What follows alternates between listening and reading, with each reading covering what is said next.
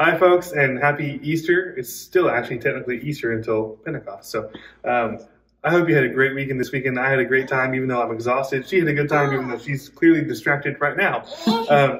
Even though Easter's already happened, we still have a lot of cool stuff coming up. We have VBS coming up in June. The registration for that opens soon. You can register for the trip to the Holy Land now. And if you have trouble registering online, you can just call the number that's on the brochure that we give you, and you can register over the phone.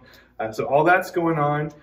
We just have a lot of great stuff coming up. The Bible reading plan is still going on, and now you're into the parts that are a bit easier to read. You're getting into Judges soon, which is much easier than Leviticus to read. So it's a good time of year. I'm excited for what is to come in the next few months.